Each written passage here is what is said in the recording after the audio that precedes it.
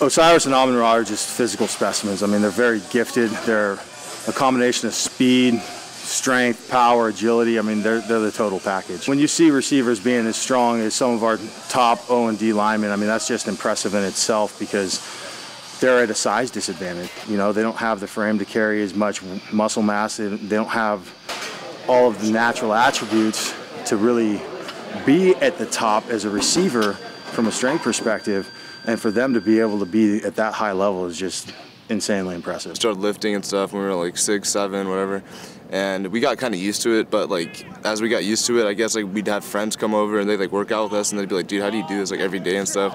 And I'm like, I don't know, we've just been doing it our whole life, so it's kind of like the normal for us, but it definitely gets exhausting, like because my dad's workouts are really hard, so after doing those like a lot, it gets hard, but I mean, at the same time, you get used to it, so it's kind of like my daily like life. Sometimes, I mean, you really don't want to work out with him. You're like, wow, I really don't want to do this today, but you just have to do it.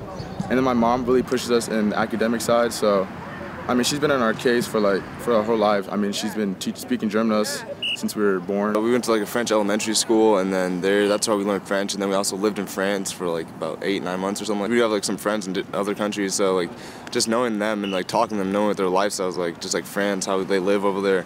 It definitely like, opens up your brain a little bit. Like sometimes I ask my friends, like I know some of my friends that haven't even been out the country and stuff, so like that's kind of mind blowing to me. I said it's also like normal for me because that's just how we were raised. I mean, always been traveling since we were young to Germany every year, and yeah, I think that definitely helped open up our horizon. Es war ein bisschen schwach. Wir haben heute, es war ein bisschen langsam. Ich glaube, der Chase war ein bisschen wütend. Der Rollo, der schreit immer, ne? Yeah. Okay, what are you saying?